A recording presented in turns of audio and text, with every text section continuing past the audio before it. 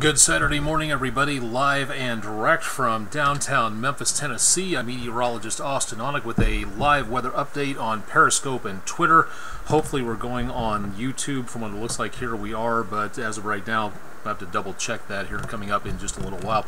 We are watching thunderstorms and the possibility of severe weather in the Mid-South as we go throughout the course of the rest of the morning and into this afternoon. Stay tuned for more. If you can't stick around for the entire forecast, current conditions right here, today's forecast here, and more information from the evening forecast coming up down into the bottom portion of your screen. So if you'd like more information, just stick around for the complete forecast and we get a few things taken care of here on Periscope and let everybody know where we are and what's going on. If you got any questions, concerns about the forecast in and around northern Mississippi, West Tennessee, and eastern Arkansas, that's the area the News Channel 3 weather area covers. More information from our website available right here at WREG.com/weather for more. Let's take a look and see what's going on. Good news at this time, we're on the air just past 9 o'clock in the morning, and as of right now, the best news of all is that most of the News Channel 3 viewing area has been lifted just a few seconds ago out of the severe thunderstorm watch that was in effect for portions of the area, now in effect for the far western parts of Middle Tennessee and back into eastern parts of the News Channel 3 viewing area at this time, but most of the watch has been canceled, so definitely good news on that. Again, for the present time, things are decently quiet, but we may see some more problems coming our way as we get into later on tonight, so please keep that in mind if you have any outdoor plans out there. If you can't stick around for the forecast, here's what it looks like again throughout the rest of the day today. Mostly cloudy, breezy, the winds in the red bar that you see up there, southwest winds for the most part at about 10 to 12 miles per hour throughout the course of the rest of the day today. And looking at mainly cloudy skies out there, the chances of showers and thunderstorms are not really all that great. We are seeing again about maybe a 20% coverage chance out there throughout about the rest of the morning into early this afternoon. The chances of showers and thunderstorms are going to be upping and getting a lot more potential for them coming up later on this afternoon and into this evening. So through the rest of the day, pop-up showers and thunderstorms, yes, into later on tonight. That's where we see again that potential for more severe weather coming our way. We'll detail that coming up here in just a little bit, so stay tuned for more on that. Let's take a look at the rest of the forecast. Let's go ahead and run the numbers for you and show you what we've got going on again throughout the course of the rest of the day today. More chances of these leftover showers and thunderstorms taking place into and around West Tennessee as we get into the rest of the morning and into early this afternoon. So if you're traveling between, say, Jackson, Shiloh, into around the area of Nashville, that's where we're going to be seeing the worst of the worst possibility for thunderstorms coming up later on this morning. Now into the rest of the afternoon and into this evening, we will be looking for again more of this activity popping up throughout much of the rest of the area, and that could be again the possibility of just pop-up showers and thunderstorms. The thunderstorms develop, they drift, they collapse, they start back over again. That's what we're going to be seeing into the course of the rest of the day today. So if you have any plans for outdoors, this is what we're going to be looking for. It's also going to be very warm and very muggy out there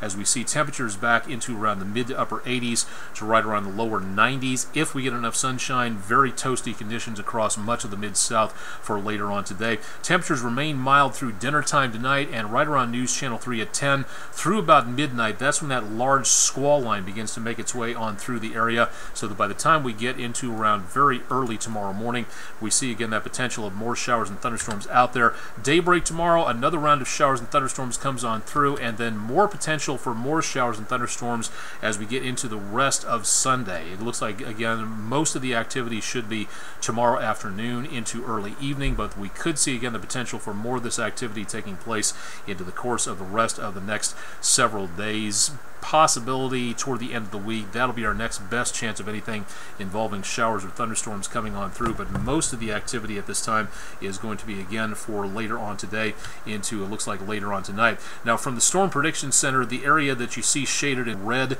that's a moderate threat risk. Again, that's going to be the highest risk that we see for the potential of severe weather into later on today. It's going to be limited mainly to around the Missouri River Valley into around St. Louis, Springfield, south of of Kansas City. That'll be the best threat for severe weather into later on today, especially later on tonight as the thunderstorms get heated up and developed by the atmosphere. What we're going to be seeing into our area is going to be, again, less of a threat taking place. You notice the orange or enhanced area and yellow slight. The farther south you go, the brighter the colors get and the less of a threat develops where it comes to severe weather. But here's the thing, it is still going to be the possibility of severe weather in these locations. Does that mean you should panic? Does that mean you should start digging a tornado shelter right now? No. What it means is that you need to be prepared and know what to do before something happens. The main threat from this is going to be damaging winds and large hail. We cannot rule out the possibility of isolated tornadoes. Know what to do or where to go before the warning is issued, and you're going to be much better off. No need for never a time for panic, always a time for preparation and planning. That's going to be your best bet in situations like this. So if a tornado warning is issued, first of all, know your county. Know where you're going to need to go if something is issued for your county. If you don't know which county you're in, find out, because that's how the National Weather Service issues that information on a county-by-county basis with those polygons out there. This is a severe thunderstorm, severe weather forecast. We do not have anything immediate in the way of severe weather occurring right now. Will we have later on? According to this, it's a definite possibility, so you need to be ready for that. Knowing what needs to be done beforehand, that's going to help you when it comes to the real thing. When a tornado warning is issued, you know, okay, I'm at work, I go here into this bathroom or this closet or this storage area. That's going to be the safest place. If it's home, I know to go to the basement or the interior section. If you're at church or your place of worship, wherever you go to for that, interior structure, small structure, interior space, away from exterior windows, things like that. Know where to go to. Plan ahead for stuff like this. This right here, this forecast, you may have seen it said many times over that the storm struck without warning. That's really not the case anymore. You really can't say that, because this right here from the Storm Prediction Center, this forecast we bring you and the stuff that you can get online from NOAA and the National Weather Service, this is your distant early warning. This is the forecast that can let you know today is the possibility of seeing this severe weather out there. So take this seriously.